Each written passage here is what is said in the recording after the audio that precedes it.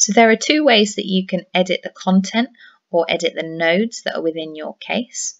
So here I am on my labyrinths again, and this is the case we're working on, ID 223. So I go to Actions and click Edit to actually edit the case. Now I'm back in the case and I'm on the details page where we renamed the case before. And the first way that you can edit the nodes is by going via the nodes link.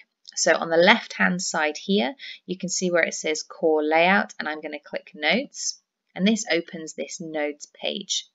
Now here are all the nodes.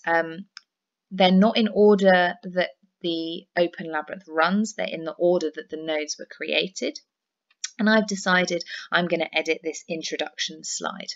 So it says root next to the introduction slide because this is the very first node that they go on. And via Actions, I'm going to click Edit.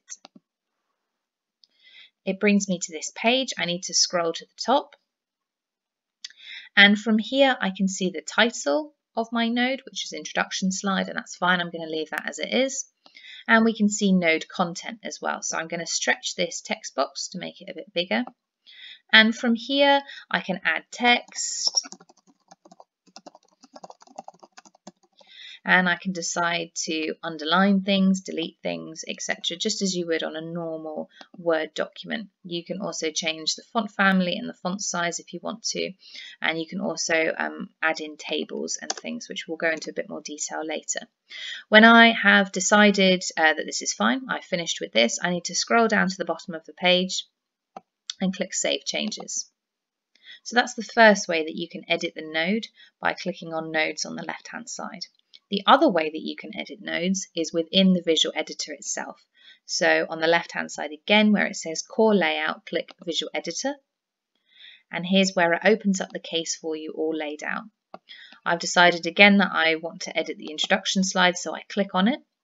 And here, instead of going to Actions, where we deleted nodes before, we make sure we're on Node Content. And again, here's where I can change the title.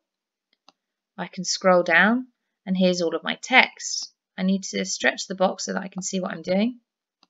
But now I've decided I don't like that line, so I can delete it. And once I'm finished, I just click Save Changes and Close, and it's changed it for me.